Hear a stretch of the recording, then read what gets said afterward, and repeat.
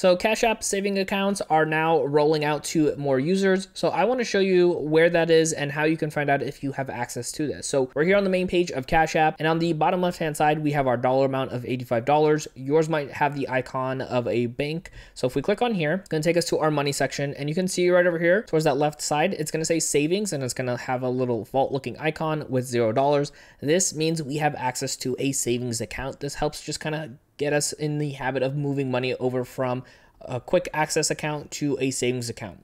Now, if we click on here, let's learn a little bit more about this. You can see here, you can set goals. You can also round up if you wanted to, and you can quickly transfer money in and out of this account. So if you already have Cash App, you can go to this section and see if this is available for you. So let's go ahead and transfer some money in, and we're just going to go with this example of $10. Let's click on continue, did my Face ID, and you can see right over here, this is just verifying everything for us. We're going to click on transfer at the very bottom here. And then all of a sudden, our money is now transferred into a savings account. And you can see here, it says you are building healthy saving habits. So from right over here, if we wanted to set goals, we click on set a goal, and you can click on continue here, and you can say how much you want to save. So we can say, you know, $150, for example. And from here, it gives you some icons if you want to use one of those.